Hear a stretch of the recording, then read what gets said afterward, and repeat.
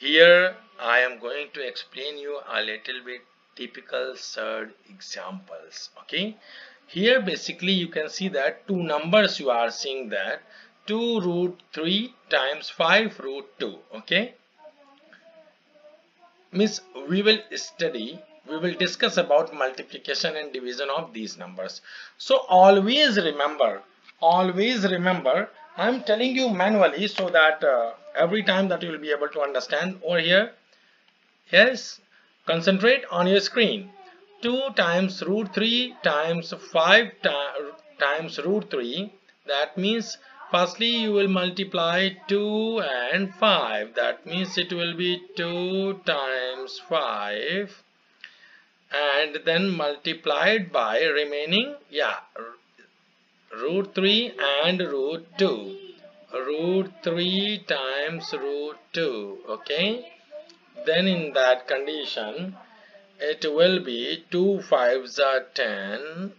It will be times root 3 times root 2, and then it will be 10 times root 6, and that is equals to 10 root 6. Do you understand this one?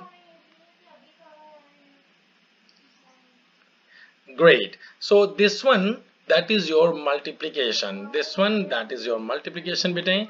Now I am going to explain you about division questions. So here you can see that 10 root 12 divided by 2 root 6.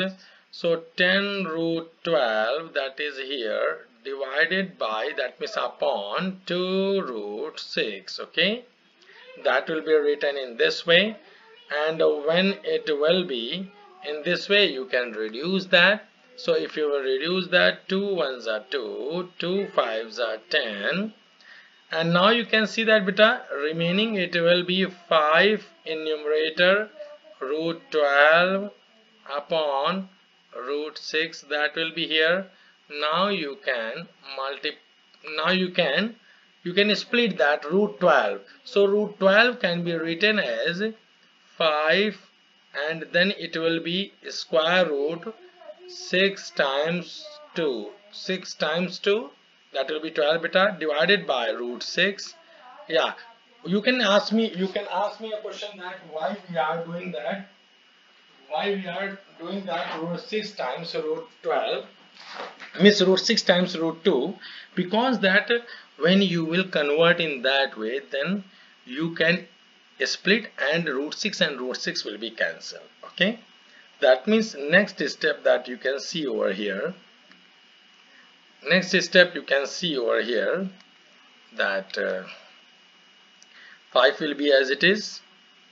Now square root of 6 times 2, that will be root 6 times root 2 upon root 6. Do you understand this step beta? Great. And now root 6 and root 6 will be cancelled, and your remaining, that will be your answer, that is 5 root 2. Do you understand that? So it is the best way to get your answer